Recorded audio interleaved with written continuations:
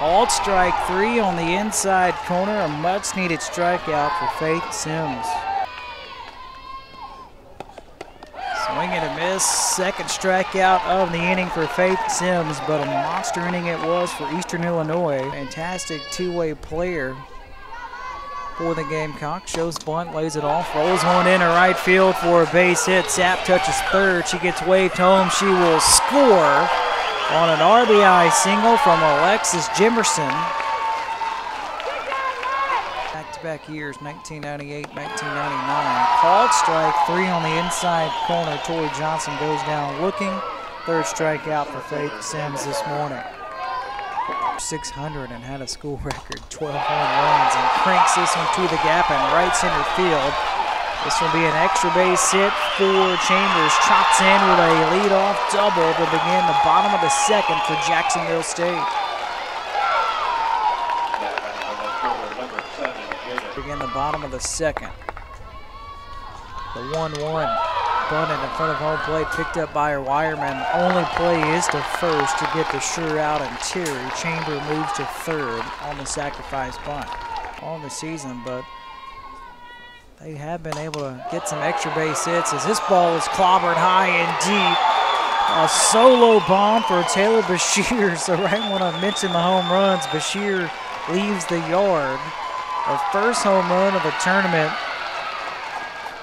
and her 8th home run to lead Jacksonville State this season.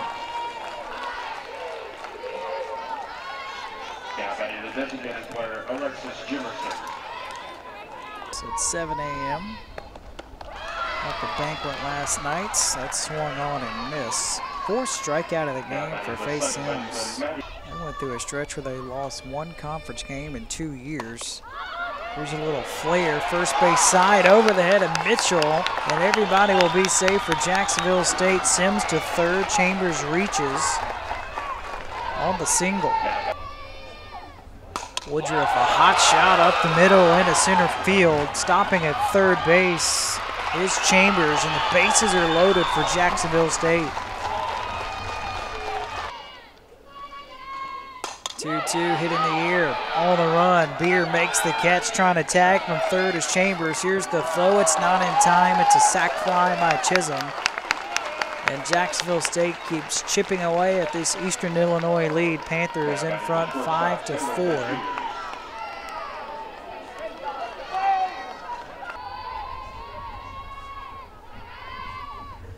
2-2 is hit high and deep towards right field, and it's off of the video board.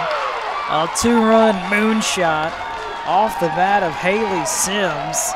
Slices into the Eastern Illinois lead. 4th home run of the season for Sims. RBIs 20 and 21.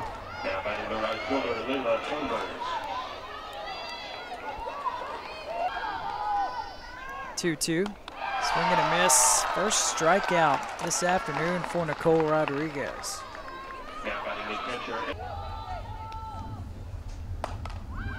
Hit in the air. Center field, Emily Woodruff, a long run, makes the catch for the third and final outs for the Panthers. Woodruff shoots one to right field to kick off the bottom of the 6th. Second single of the game for Emily Woodruff. That's why Coach Michelle Rogers coming in for Jessica Wireman. Hits it high and deep in the air towards center field. Bear at the wall. It's off the top of the wall. Touching third. Here's Woodruff. She gets waved home. She will score. It's an RBI double off the bat of Anna Chisholm. Kayla Bear, the center fielder, running full speed, jumped up in the air. Payoff pitch, line drive, base hit to right field. 1 run will score. Chisholm gets waved home. She scores to tie the game at 9. Taylor Bashirs with a huge single to tie the game at 9 in the bottom of the 6th.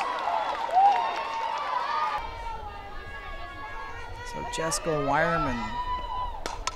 First pitch is hit towards left field, a leadoff base hit for Emily Woodruff, her 3rd single of the game. Payoff pitch to Sapp. High for ball 4. 2 runners on base for Jacksonville State. So not only do they have the tying run, they have the game-winning run on first now, and Caitlin Sapp. 1-1, hit in the air towards center field.